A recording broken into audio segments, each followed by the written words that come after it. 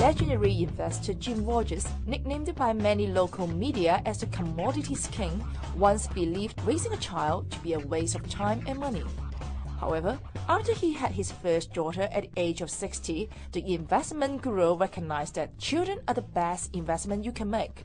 The professor, traveler, and author moved to Singapore from New York last year so that his two daughters could learn Chinese, which he says is a necessity. I think the best skill which I can give to somebody born in those years is to be completely fluent in Mandarin and in things Chinese and in things Asian. So we have moved to Asia because I'm not just talking about all this, I'm living it, I'm doing it. Why did you move to Singapore last year? Well, Singapore has many advantages, great health care, great education, everything works in Singapore, and they have clean air. We love the Chinese cities, we love Hong Kong and Shanghai and Beijing, we love these cities, but the air is just too horrible. I don't want to breathe that air, and I certainly don't want my wife and children breathing that air. What are the biggest challenge to China in the future, do you think? Well, the biggest challenges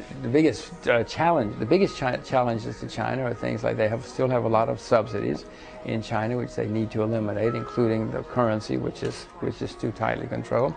That's got to change before they can really become a great nation. And of course, they have the big water problem. I mean, if they don't solve the water problem, there is no China story. India has a worse water problem, by the way, than China, but China's got to do something about its water problem, or it's the end of the story. So back to about yourself. I know you married quite late and you have children late. Did you change your mind to work family and children's wedding? Oh yeah, no. Children are great fun. I had never wanted to have children. I used to feel sorry for people who had children, but I was completely wrong. No question. These little girls are so much fun for me. I cannot get enough of them. 24 hours a day, 7 days a week. No. Children are fabulous. So are you happy with your life now? Oh, I'm extremely happy. We've just started a whole new life. It's a great new adventure. I've got children. I've sold my house in America, and I've moved to Asia. Started a new life with a new family. I mean, it's a lot of fun. So 10 years later, if I do the interview with you again, what are you doing, do you think? Maybe you travel around the world the first time? No, I doubt it. When my little girls get older, I want to drive around China with them because they will both speak perfect Mandarin. So I want to see China with them and show them China, maybe some other countries as well. 10 years from now, I presume we'll still be living in Asia, so Singapore probably.